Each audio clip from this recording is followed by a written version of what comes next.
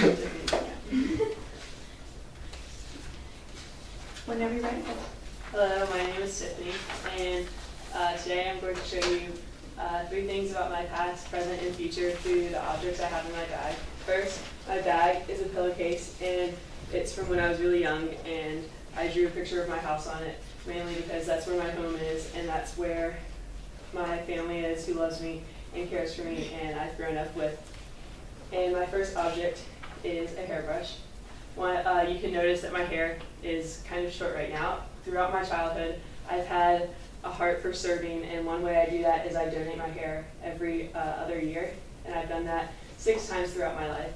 And I've donated a total of 60 inches, and I help provide kids wigs who have cancer, and I really have a servant's heart for helping these kids feel normal in their everyday life.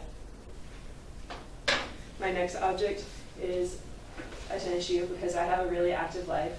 I told you guys another interesting fact that I played 5 sports in high school. Well, here at Pfeiffer, I'm just playing 1. I'm playing softball. I really love the team atmosphere and all wanting to be successful and come out together and win. And just being active, I really love being active, and I kind of want to be active the rest of my life, whether that's on a team or whether that's just running in the morning, similar to like I did this morning. And my last object is a notebook. I did this because I really want to do teaching when I get older. I haven't declared my major yet because I'm still deciding, but long term I do want to work with kids, and I thought this notebook represents really well being a teacher.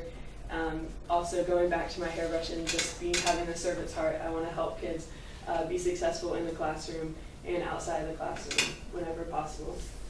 So these are my 3 objects, and I hope you have learned something today about me from my past, present, and future. Good job.